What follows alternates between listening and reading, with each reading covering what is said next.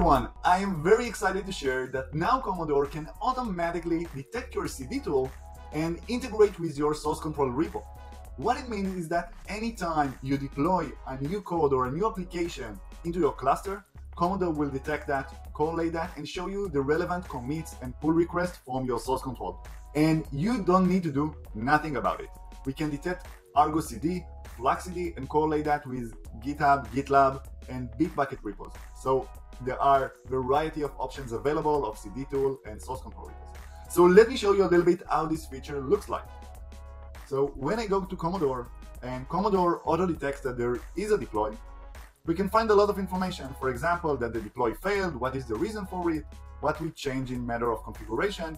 But what is super nice is that when we change the image or anything about our configuration, it auto detects about who did a change, which commits were added, and basically allow to have more context about the change happens in our cluster. And this is when Komodor auto detects a deploy. What happens when we have a problem?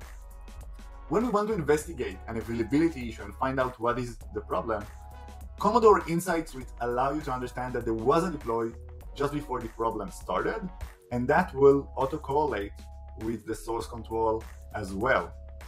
And what is the nice thing about it is that you basically don't need to do anything in order to activate it. You just need to have Flux and ArgoCD running in the cluster, which you might already got, and you just need to install the integration to your source control from the integration page, which is 2 clicks away.